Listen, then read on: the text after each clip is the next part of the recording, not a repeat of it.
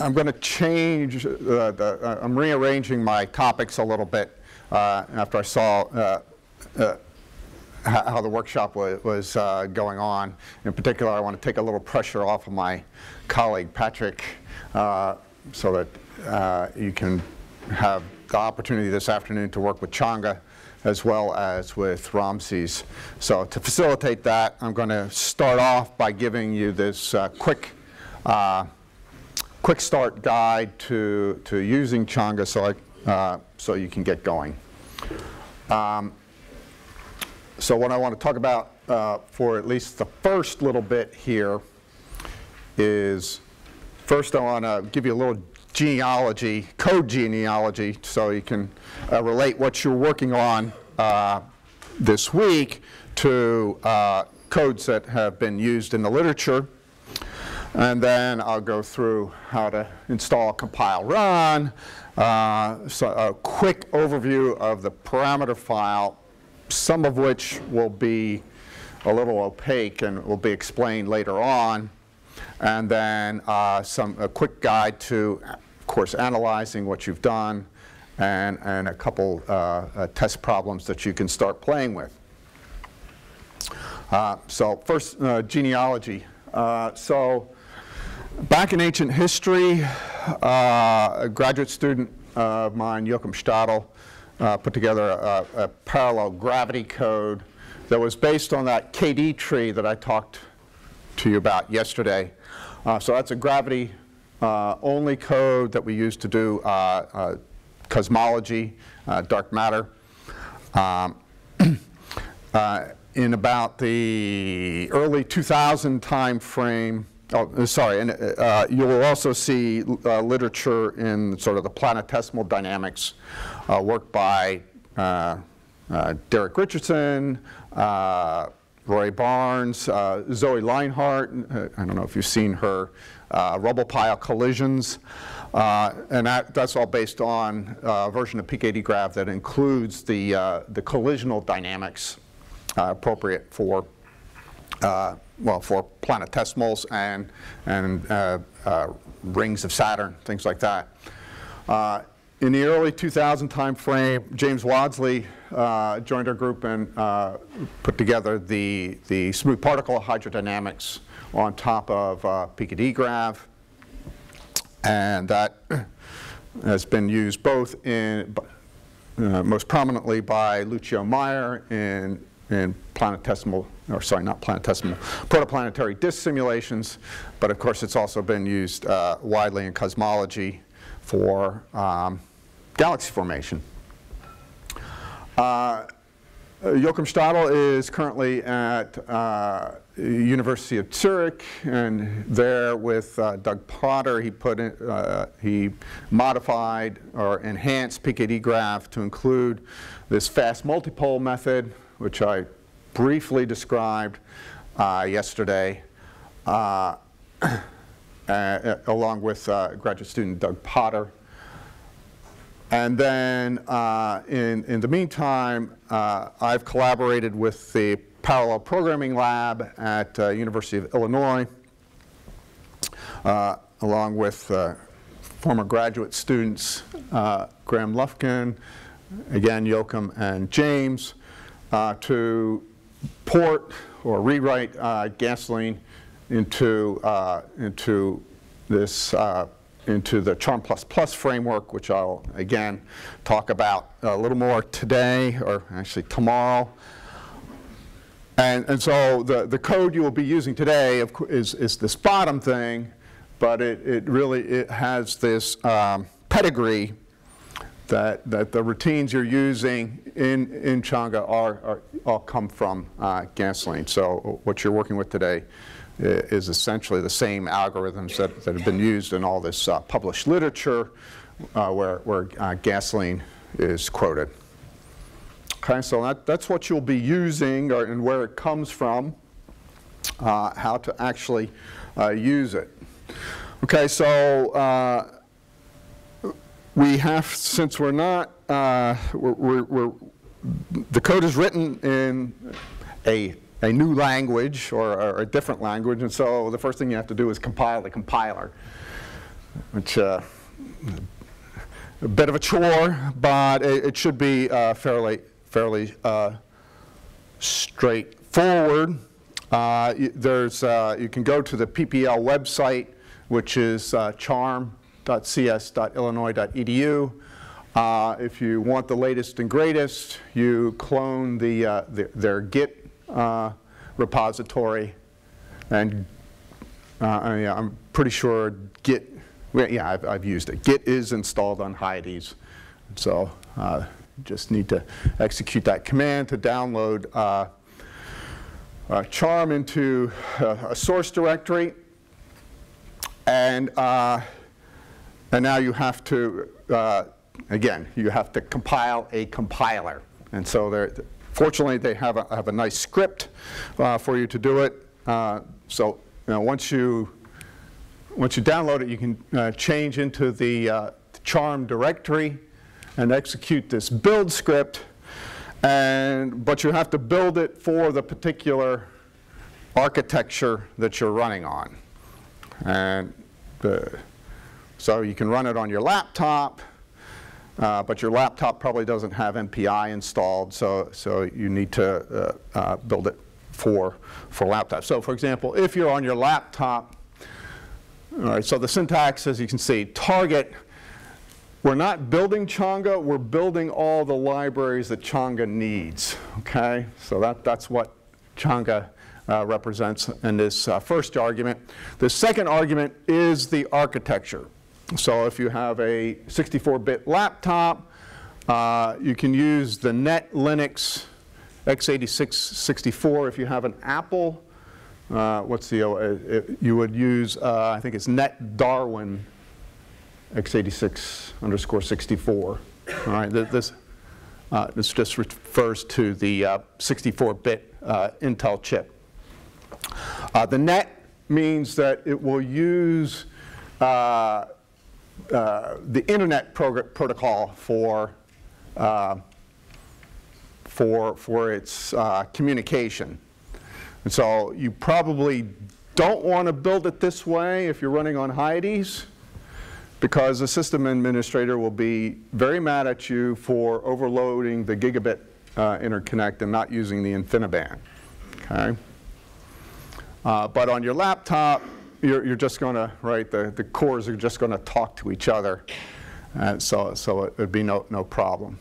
And then there's options. You can specify, if you have the Intel compiler, you can put ICC there. You can also put various optimization options at the end there. As we learned yesterday, HiPACC has a special interconnect called InfiniBand. So if you build it on HiPACC, you want to specify that you're using InfiniBand. And so you would put an extra option, IB verbs here. And that's just a special library that directly talks to the InfiniBand interface. Another thing is, since we have a multi-core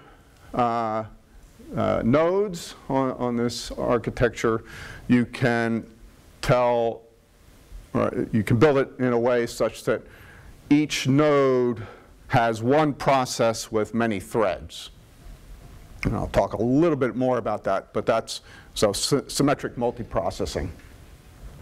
And as Dong said yesterday, this is a desirable way to be using the HiPACC cluster. So you might want to add that. And then you can build it such that it runs, that is, it acts like an MPI program, and all it is doing is using the message passing interface for its communication protocol.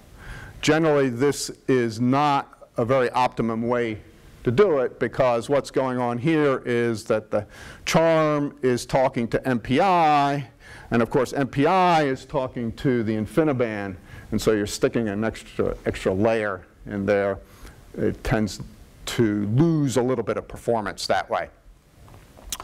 And then notice optional flag. Well, generally if you're doing high performance stuff, you'll want to compile it with production, various optimizations.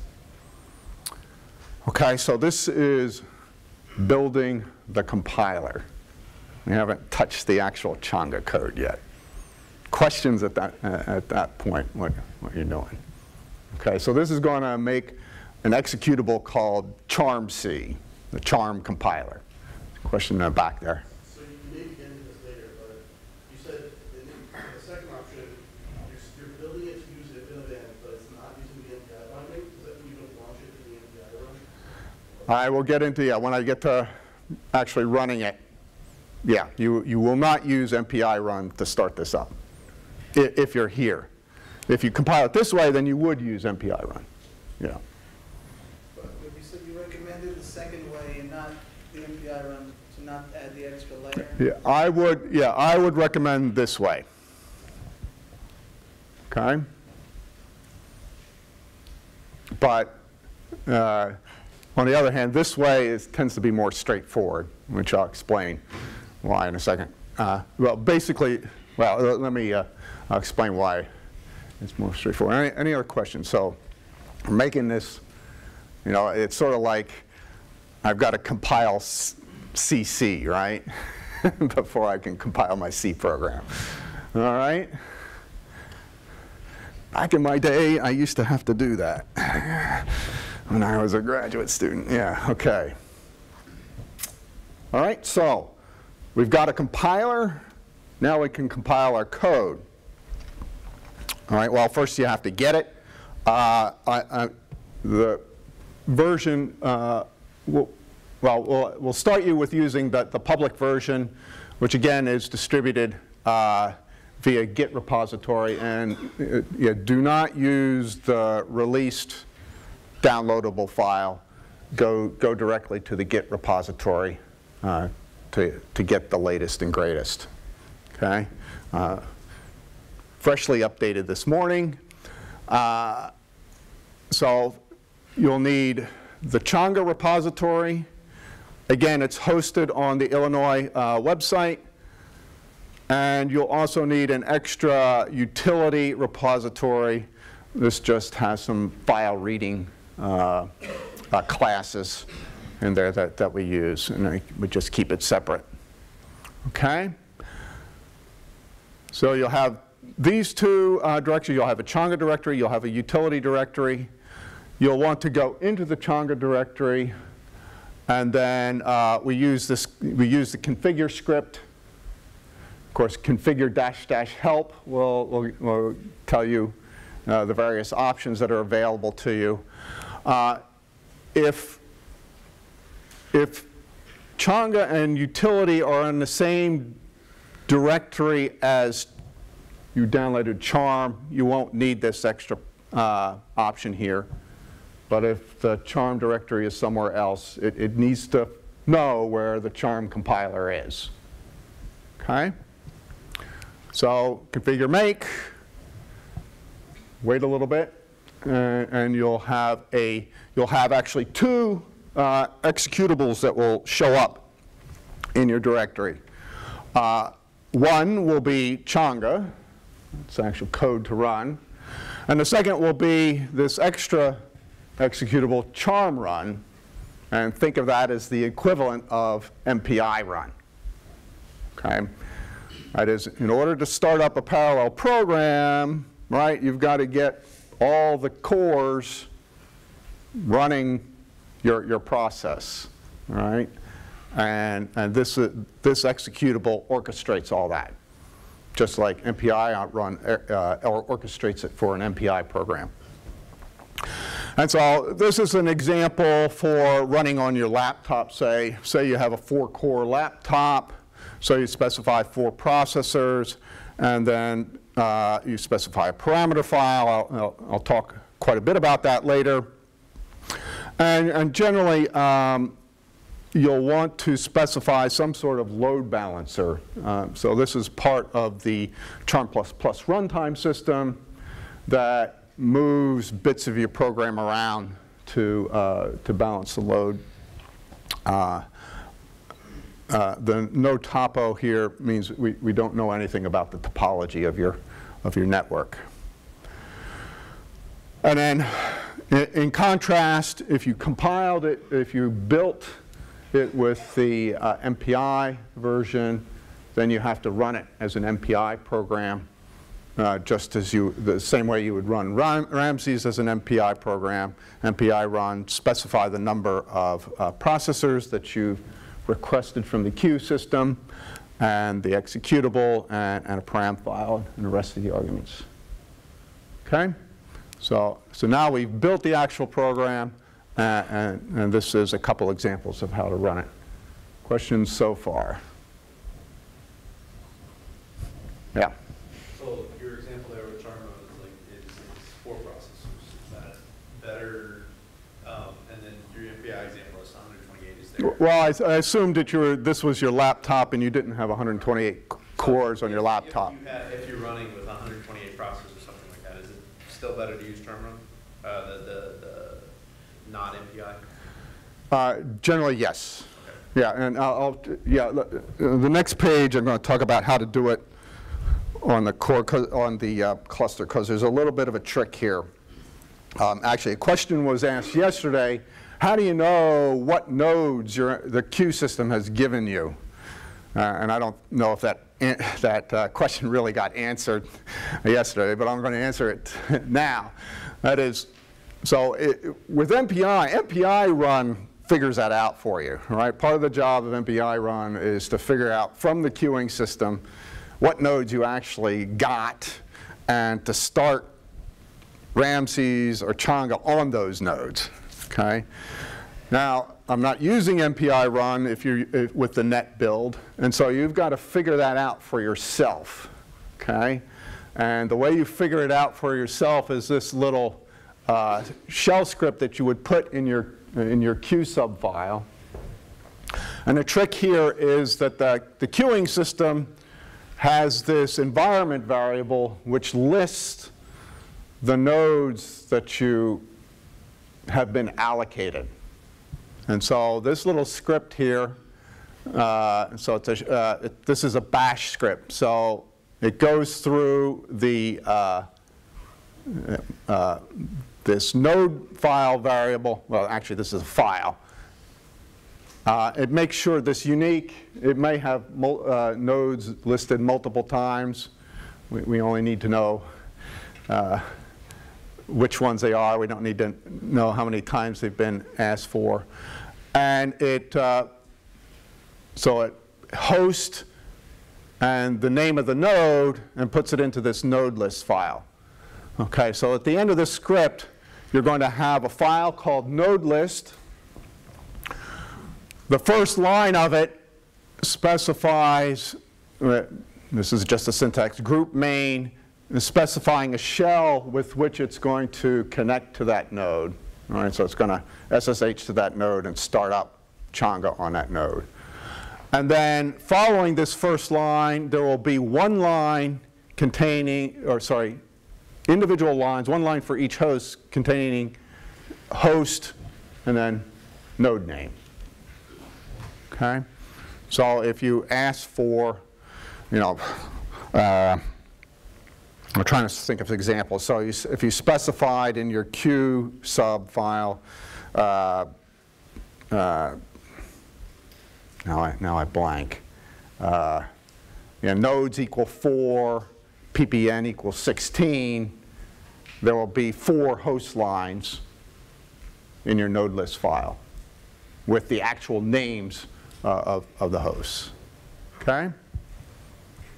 All right, and that's how you tell charm run which nodes you're actually running on.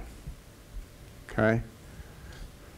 This is a little bit tricky. All this is hidden from you when you do the MPI version, because MPI run did all that automagically behind the scenes. You got a little bit of exposure here to what's going underneath the hood.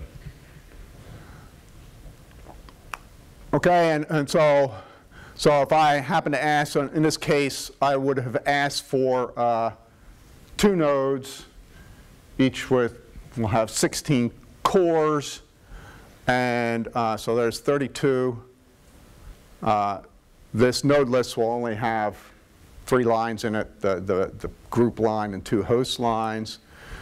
Here's Changa.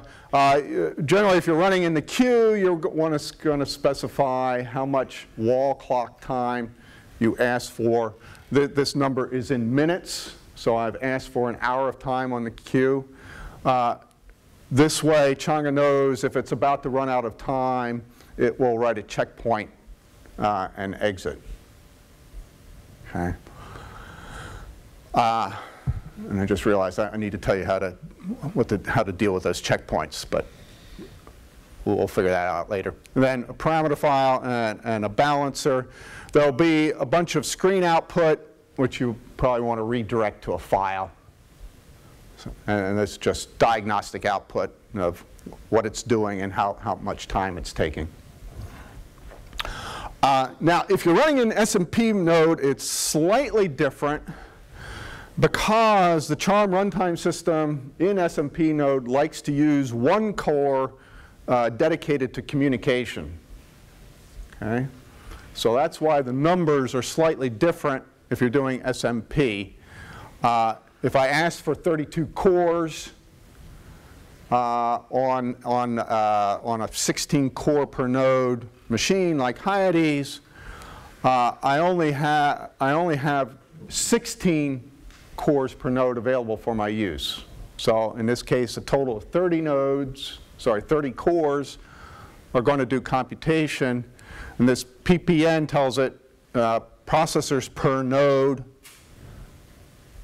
And we're only going to use 15 because that 16th one is going to be dedicated for communication. And then the rest is the same. Okay? So that's, hopefully this is enough for you to set up a QSub file and try some runs. Questions so far? I think a little bit under the covers here, so. What I was confused, if we don't do that allocated nodes, the Charm run cannot allocate nodes itself, or it's just for ourselves to know which? I mean, you could try stealing nodes that you're not allocated, but probably the system will kick you out, right? All right, and I'm not sure how it's set up. I mean, I have done this on other systems, but no. Yeah. So the point is, you've got to play. You've got to play with the system. It's given you some nodes to run on. You've got to suss out what they are, and this is how you do it.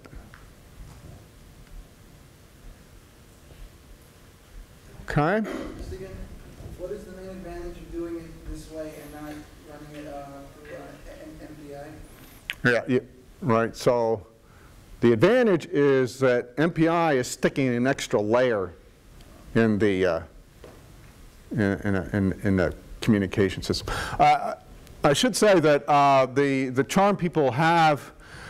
I haven't tried it on this system, but there is an option to Charm run called ++ MPI exec, and that might.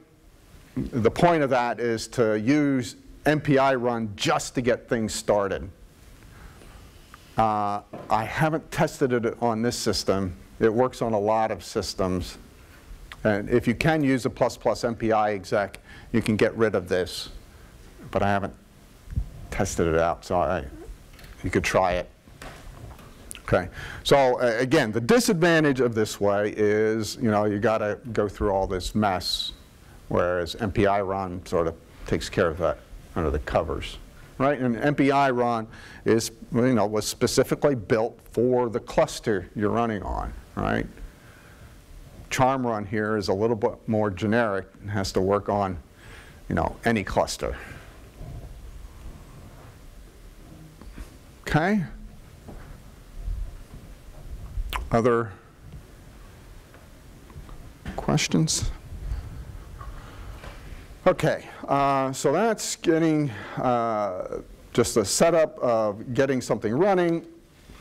What are you going to need besides the executables? 2 main files are a parameter file, very similar to the the parameter file that Ramses would use, and a initial condition file, which again, like Ramses, it's this it's this bag of bits format that Neil Katz and I came up with decades ago that we use with a certain visualization program called TIPSY. That's why it's called TIPSY format. And it's basically a binary format representing the positions and velocities, densities, temperatures of all the particles at the start of your simulation. All right, so those are the two things you need to start. You might need other things, but for a lot of this is the things that you definitely need, those two files. And there'll be, I'll point out some test problems that you can start with. And then what does it produce? Well, the main thing it produces is more TIPSY files, snapshots of the simulation as it goes through time. And the format of the file will be, there will be some initial file name and then a number representing the time step which you're outputting. Okay? So file name dot integer number. Then the other things you'll get out, there'll be a log file, adiabat.log, where there'll be, at the top of the file, it will list all the input parameters, so you can double check that it's doing the kind of physics you want it to do, and you compiled it the way you wanted to compile it. And then there'll be one line, essentially per time step, with some diagnostic numbers, such as total energy, energy conservation statistics, angular momentum conservation, and the wall clock time it's taking for the time stepping. And then there'll be diagnostics to the screen. Now I'm doing gravity, now I'm doing SPH. It's taken this much time. I'm on this time step. Okay? Yeah, and so the parameter file. Okay? Let's start going through it here. I recommend, there's a website, it's kind of a long website, but maybe Google might be able to help you describing many of these options because you can't really, well, okay, remember these slides are going to go on the website right after this lecture, so you can also refer to these slides once I'm done here. Okay, so the general format there is a keyword equals value, and the way the keywords are done, they're done in what's called Hungarian notation. The Hungarian in question is one Charles Simoni, the architect of Microsoft Word, and he had this convention that the initial letters of variables represented their data type. And so if you see ACH, that's an array of characters. If you see an I, it's likely to be an integer. And if you see a B in the beginning, it will be a Boolean. Okay? So it's just a general scheme to help us remember what kind of variables they are. Okay? So the first variable is a character string, which will be the name of the file, the initial conditions. So what do we start out with? And then the base name of the output files. What are you going to call? And again, it'll be this ACH out file string with a dot number, where the number is the time step. You might not want output every time step, so how many time steps between outputs? Log interval, logging every time step is no problem, so generally that's set to 1. And then how often you want a checkpoint in terms of time steps. And then you can also specify the wall clock time in the parameter file as well as on the command line. And actually, any of these parameters can be specified on the command line with appropriate dashes, which I guess Changa -- help would give you a long list of what the command line parameters are. Okay, you've got to tell it how to do the time stepping. And the key number here is the base time step and the number of time steps. So the multiplication of those two numbers tells you how much simulation time you're going to be running for. Okay. Now the time stepping, so that's the base time step, but we have time step criteria that will take sub-steps within each base time step. Okay, so that d delta is actually the maximum time step any particle takes. And there's a number of criteria for which we move particles to smaller time steps in powers of 2. That is, we either halve or quarter or eighth the time step to keep everything in sync. So there's the eta parameter, which is a coefficient of order 0.1 or so, 0.1, 0.2, which multiplies a criterion that's based on the acceleration, basically the softening length divided by the acceleration. A square root of that is, although it's not a perfect time step criterion, we found that it works very well in lots of situations. Basically, your time step is inversely proportional to the square root of your acceleration. And so there's a Boolean that this is set on by default that will be the time step. There are other time steps. The second time step might be more appropriate actually for solar system type calculations where you're dominated by the gravity of the sun. And what you're doing is when you're calculating the interaction list, you calculate the maximum term, maximum essentially tidal term.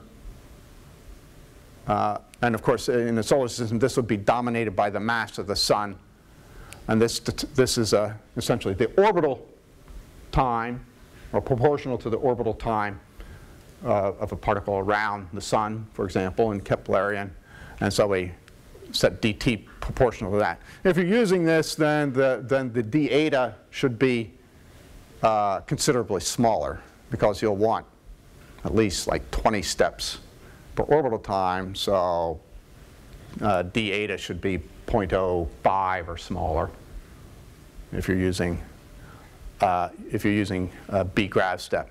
Say again what exactly the eta is? So eta is the coefficient in front of these terms. Okay, so if you make eta smaller, you're taking smaller time steps. And then these terms, whether you specify AstroComputing step or B grav step, determines how that term scales. Okay? All right, and of course, a fun game is to, make eta large and see what breaks. Yeah. All right. Another fun thing is to set d eta Courant large and see what breaks. Fun things can happen there. So as Patrick explained yesterday, there's a stability criterion for hydrodynamics. Basically, you have to make sure that your numerical scheme propagates information as fast as the physical hydrodynamics propagates information. And that's the essence of a Courant condition. That is basically typical distances divided by typical velocities have to be well, determine an intrinsic time step that you have to be below. Okay? And we typically use 0.4. I think that's the default. And I'm not sure how it compares to the coefficient that Patrick talked about to you. I noticed it's off by a factor of 2. I'm not sure whether there's something actually there or not. We also have another time step condition which is related to changes in thermal energy, particularly if we have gas that's expanding rapidly. We want to follow the associated adiabatic cooling accurately, and so we have a restriction on how fast the thermal energy can change per time step. And you can change that coefficient with this d eta u dot. Okay? Questions about time stepping? Because these are critical to how well the code does its job. I assume it just takes the smallest time step it computes using it just takes the smallest time step it computes using. Right. Yeah. So the actual time step will be the minimum of what of the time step criteria you have turned on.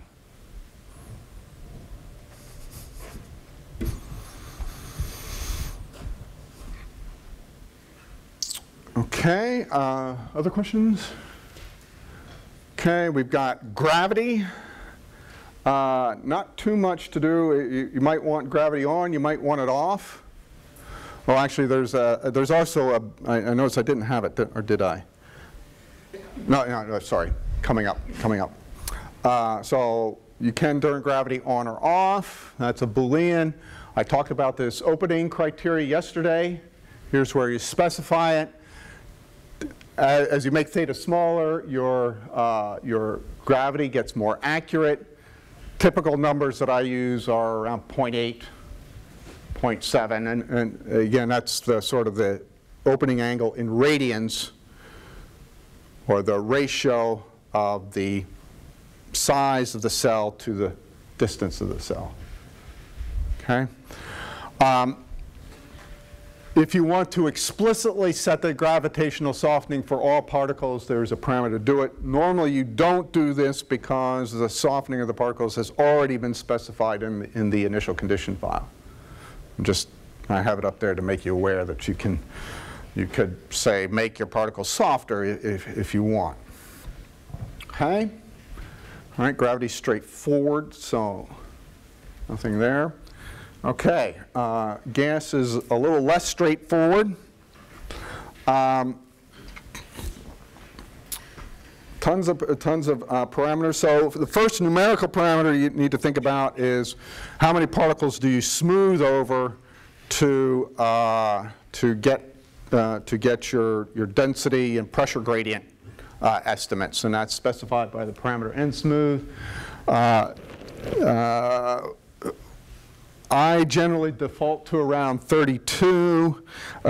James prefers slightly larger numbers, around 60.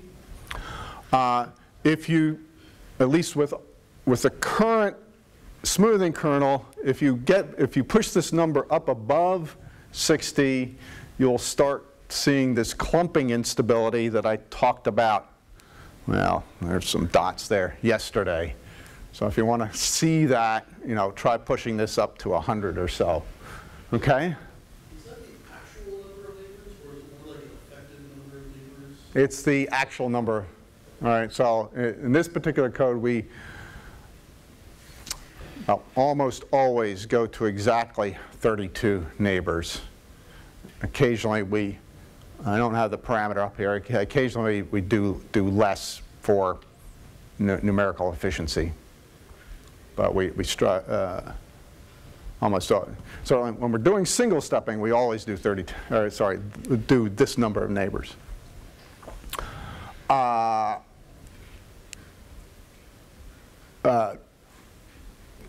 Right, do gas or not, and then there's the equation of state, which matters a lot. So a very simple equation of state is the gas is adiabatic, as the thermal energy equation only has the PDV term and a viscosity term, so the entropy of the gas will only change during shocks, at least ideally, is what that adiabatic means. You can also specify it as isothermal, meaning thermal energy equation is really simple. It never changes. Or we can specify a cooling function, and which cooling function actually gets used is set at the configure time. So there's -- enable cooling equal, and I think the options that are currently available is Cosmo and Planet, where Cosmo is basically primordial hydrogen helium, and Planet is a constant cooling time. Okay? So appropriate for protoplanetary, well, somewhat appropriate for protoplanetary disks. All right, once you introduce cooling, scales become important. So gravity, adiabatic gas are all scale-free, but with cooling, you have to know what the actual size scale of the system. And you see the cosmology genealogy here. We specify the mass units in solar masses, and we set the distance scale in kiloparsecs.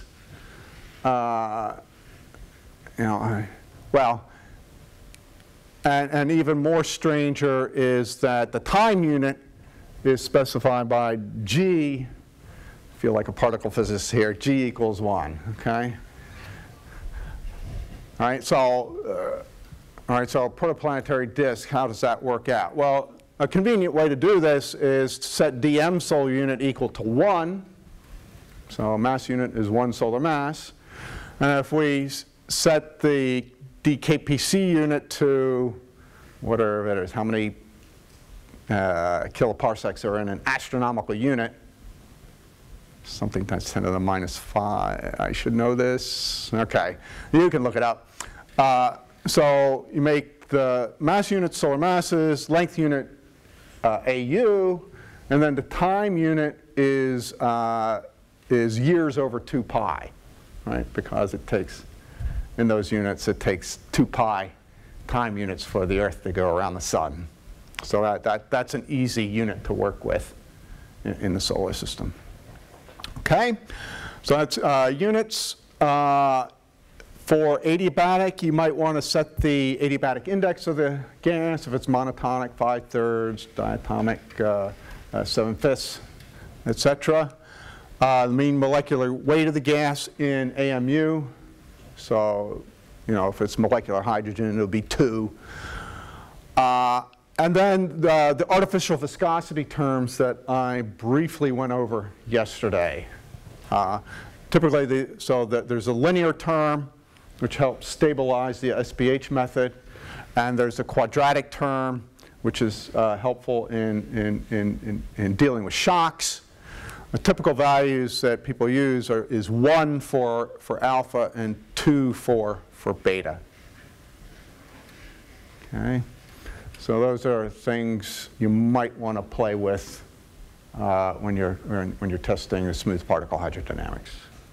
Okay. Questions there?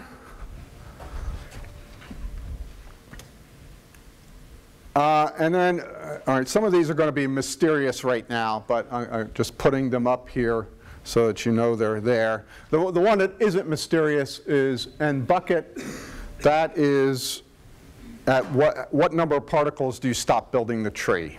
That is, the leaves of the tree are buckets that contain at most this many particles. Okay. Again, typically the default is 12. You might want to lower it if you've got slow processors, or raise it considerably if your floating point is really fast. There's some, again, these are performance issues that I need to explain later. let me explain the rest of those later. I just have them up there so that you can, as a reference when you go back to these slides.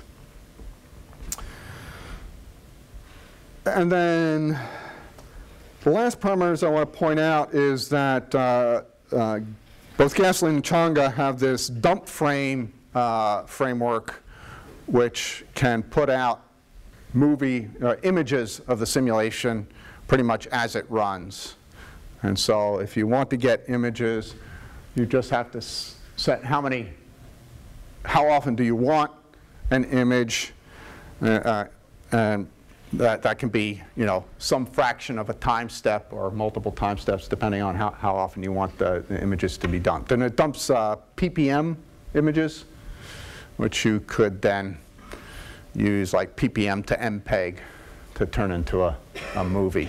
Now, unfortunately, all right, so making images, you have to tell it what the camera angle is and a mapping between, say, gas density and a color, right? And so that's rather complicated, so I can't go into it here, but you can see details here about how to actually set up the camera so that you actually see something in these images. And it's very helpful to have these movies to actually see the dynamics of what's going on. Okay. All right, that can be fun. Okay, now we got to analyze the results. Okay. For a quick visualization, I know some of you are familiar with this particular piece of code called TIPSY, written by myself and Neil Katz decades ago. Wow. Don't be scared when the image first comes up. So you don't have to compile it. I have it on Hyades in that directory. Actually, so can Endeavor, if you log into Endeavor, you see the same file system as on the Hyades front end? What is the analysis node? Eudora, sorry. You see the same home directory? Yeah, okay, excellent. So you should, if you're looking at big simulations, you might want to run this on Eudora.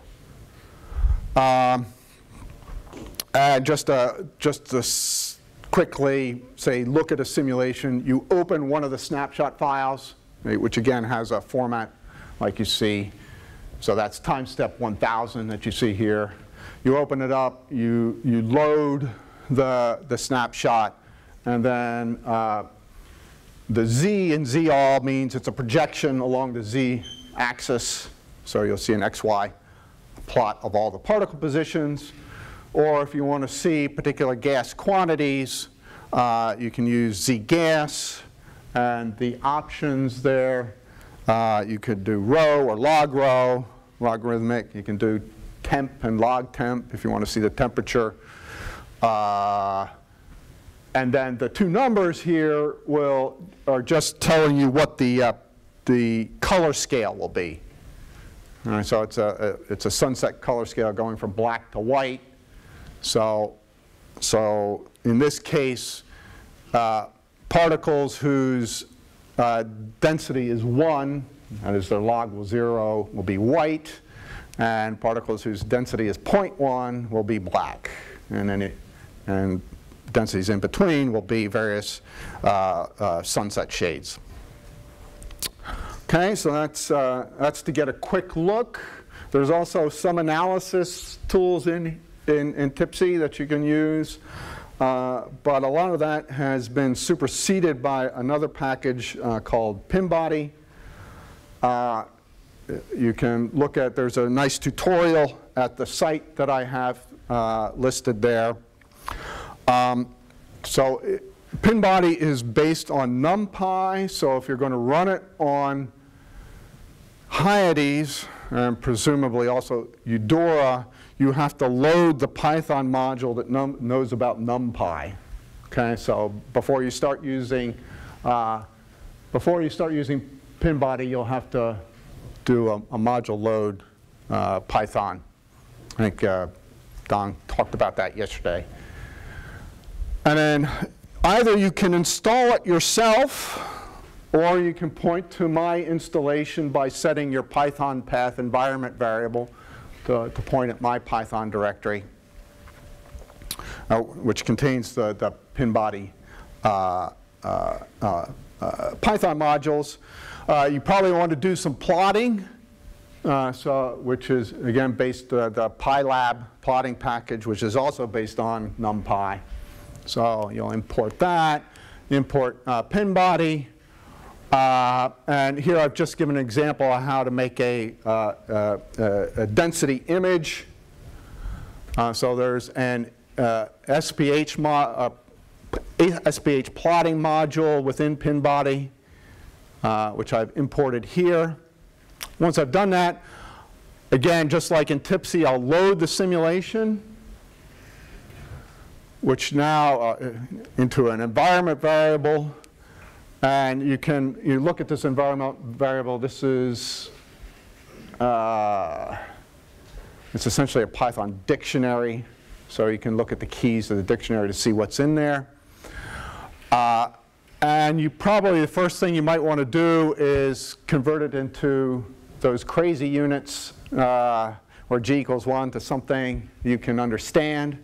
And that's what this function will do. And you want to specify the distances in AU, otherwise it'll give you kiloparsecs, which is not quite so good for protoplanetary disks.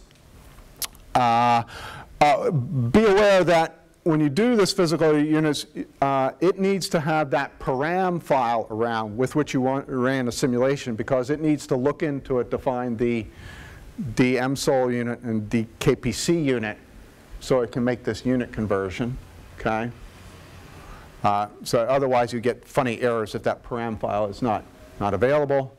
And here you make an image that's 60 AU wide, plotting the gas particles, the density of the gas particles. Okay, and then you, after it's done, show I think if you're running IPython. Is IPython installed? It is. Sorry, if you're running IPython, you don't have to do that last step, right? Okay. And there's so this is just an example. There's a host of tools, for example, profiling, so making radial density or profiles of various objects, various quantities. Look at the tutorial for examples of what they get. Again, the tutorial is about galaxies, but galactic disk, protoplanetary disk, it's a disk, right? Okay. Okay. Finally, some homework, okay? So there are a small number of test problems that are directly in the Changa source code repository in these subdirectories. The simplest thing you can do is a little collisionless dynamics thing, a King model with just, I think, 30,000 particles, so you can, this just make sure it runs sort of thing. So that would be no problem. A little more substantial would be a shock tube test. So Patrick talked about this yesterday. If you're doing this, I would pay particular attention to the contact discontinuity. All right, so with the shock tube, you're going to have the actual shock, and then there's going to be a contact discontinuity from the fluid that's been shocked to the fluid that has not been shocked, and then there'll be the rarefaction wave. So you would want to look at how well SPH is doing, but all of those things: the shock, the contact discontinuity, and the rarefaction wave. A similar test is an inside-out collapse of a spherical distribution of gas. It's called the Everard test. And the way this the way the collapse works is that you build up an accretion shock that grows with strength as the collapse proceeds. And so this is another, essentially a shock test, but this case under spherical symmetry. And then the more meteor tests that will be more interesting for you. The one I really like you to focus on is a fragmenting disk. And this is initial conditions that were taken from a test suite a few years ago called the Wengen suite. And I've got initial conditions for it in this directory and a param file. And this one would be a nice one to play with what happens as you go from isothermal to adiabatic, what happens as you change the viscosity parameters, what happens as you change the number of neighbors. Okay? And then Patrick put forward a couple of tests yesterday. If you want to do some sort of comparison, well, I've downloaded the blob test. So this is a high density blob in a low density wind, okay, which is sort of kind of a critical test for SPH. And it's actually a test which has changed the way people do SPH. I don't have the latest version in the public code, but if you want to try the new formulations of SPH, talk to me and I can point you at that. And then I think I can grab a copy of the Kelvin-Helmholtz instability. If you want to try that, ask me and I'll try to get it copied to Hyades.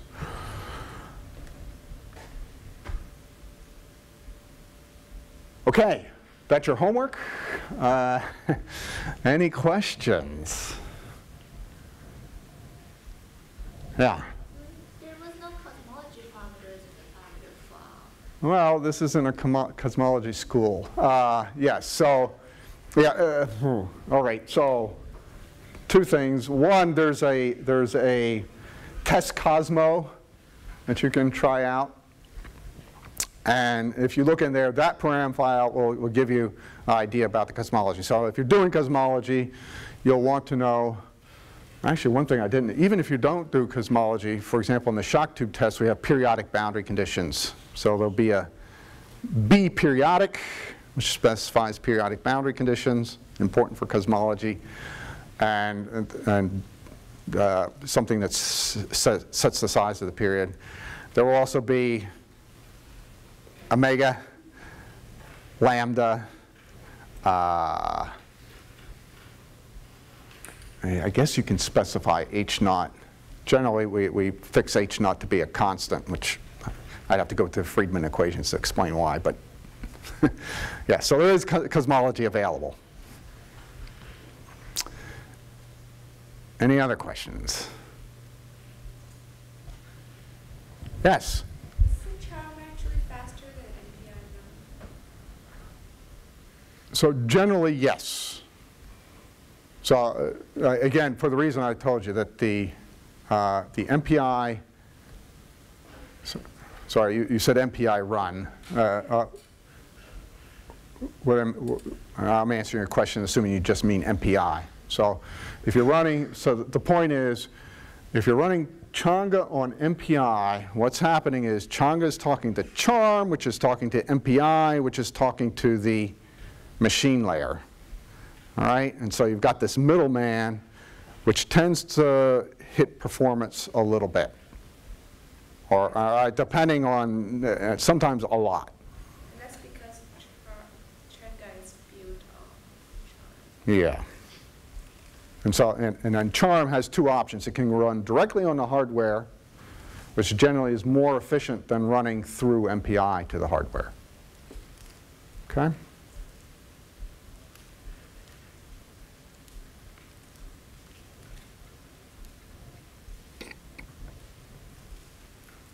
Others? Why, if the number of the neighbors of SPH is larger than some number, if the quantity instability occurs, it doesn't depend on the resolution of Yeah, so what's going on there? Can I put, is there a way to put lights on this blackboard? Lower chalkboard lights. No? Yeah. Well, that gives you a little bit of light here. Okay, so the smoothing kernel is this cubic spline, right? So if we look at sort of W as a function of separation R, right, it goes exactly to 0 and goes back again, okay? All right, so, and of course the force is proportional to the gradient of W, okay? So if you have a lot of particles within the smoothing radius, you will have a lot of points that are up here where the gradient is close to 0, and so there's no force sort of separating them. And so there will be a tendency for, if you have a lot of particles, for them to migrate to the center of the kernel, which is the nature of the clumping instability. Again, this can be fixed by essentially making the kernel, a bit steeper in the middle. Not quite that drastic, but modifications of the kernel. If you want to look into this, Cullen and Denon, 2010, discussed this. But that's why it happens. So the smoothing length is basically the median distance of the distance of the neighbors, right? Yeah. So at least in Changa, the smoothing length is determined dynamically, and basically the distance to the 32nd neighbor sets where the kernel goes to 0, and generally we specify the actual smoothing length is where the kernel is half its maximum value. It's set up that it would be half the maximum neighbor distance.